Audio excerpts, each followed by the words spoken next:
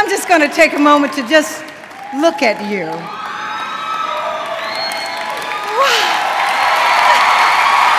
Thank you so much. But I want to take this opportunity to thank the adorable fans that have been with me all of these years. The fans have been with me since the beginning, and I see them as I travel, as I tour.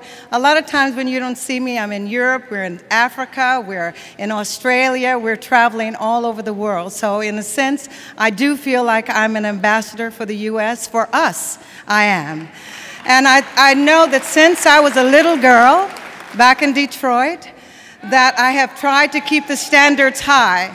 And I want to say this, that we do not have to say the F word. We do not have to pump and grind. We do not have to do some of these things to have longevity in our career. I think it's very important for us to know that you can stand tall and be classy, be ladies and gents, and have a long career. So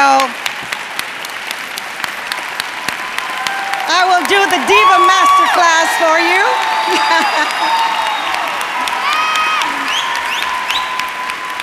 But I have said this before, and I'll say it again.